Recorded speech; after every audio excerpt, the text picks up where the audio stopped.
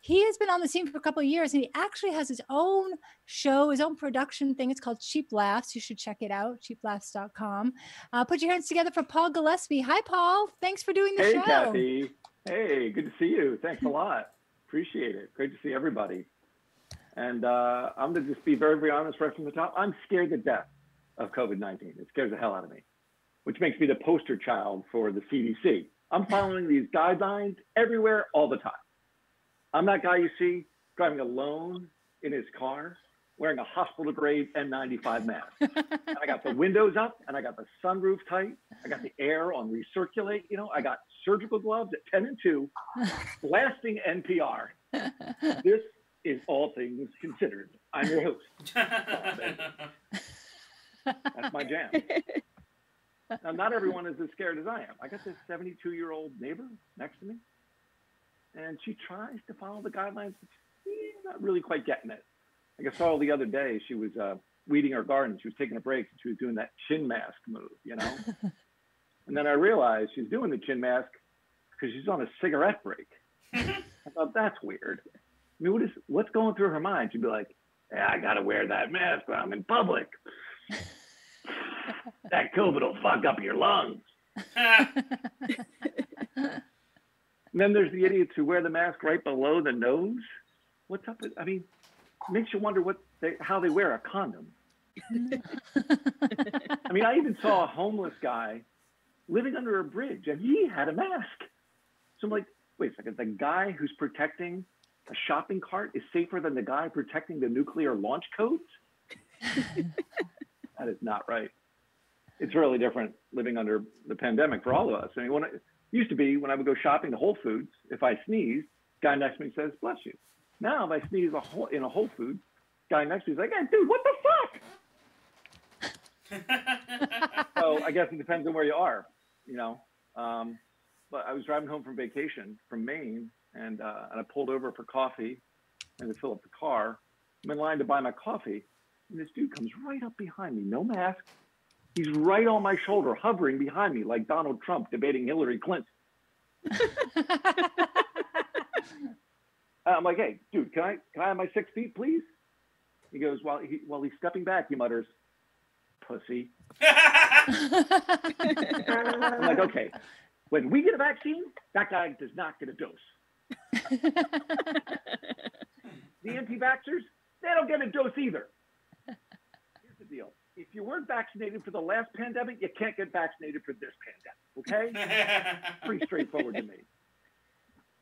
Funny things get you excited in the pandemic. I came home last Saturday. My wife had been out shopping, and I saw on the kitchen counter a big stack of toilet paper. My heart sort of fluttered. I kind of felt like I'd stumbled across a Victoria's Secret bag in the back of her closet. Trying to stay in shape like all of us during the pandemic. I got a good exercise jam. I'm a cyclist, so it's very good for social distancing. I was on a long ride last weekend and passed by an auto body repair shop called Limerick Collision. I thought, whenever I think of limericks, I think of drunken Irishmen. So is that really the place that I want to take my car to get it fixed? I don't know. I picture Sean and Patrick talking about my car over a pint of Guinness. This guy brought this guy from them, took it. The A-frame was bent. I said, fuck it. I worked morning till night. Still, she'll never be right. But I took his cash for the pub. He can suck it.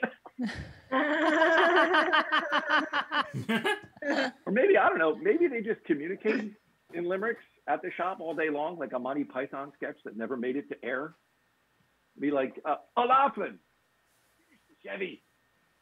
Yeah, Sean, the winch thinks the engine's too heavy. Well, then leave the old one in, son. We've no time for this now. We're off to the pub for a bevy.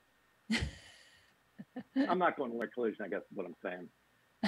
But I got one of these jobs where I can work from home. My wife's a school teacher, so she is terrified to go back to work. To walk into a room full of slobbering 13-year-olds? Does anybody really think they're going to follow the CDC guidelines? I mean, forcing a 13-year-old to wear a mask while forbidding him to touch another 13-year-old for an entire school day? That is not a new education guideline. That's the middle school equivalent of enhanced interrogation. So my wife's refusing to go back in person. And the best part about not going back in person is she gets to skip all the damn meetings, the teacher meetings, but especially she gets to skip the parent meetings, especially the parent meetings with the parents of that kid. There's just a problem. You know, he's just never doing his homework, never handing things in. He's always late. He's going to grow up to be a comic.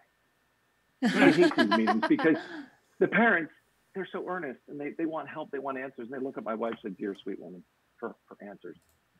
And sometimes I think sometimes this is what she wants to say. Well, we've looked at all the tests and we don't see ADD and we don't see a learning disability. So we think, and we don't say this very often anymore, but we're pretty sure your son is just a dick. But don't worry, he could still grow up to be president. Check out cheap-laughs.com. Thanks, guys. Thank you, Paul. Paul Gillespie, everybody. Have a good night. Paul, I feel like we're doing like bookshelf war here. Like, I know. Who's bookshelf? Who wore it best? I know. I like it.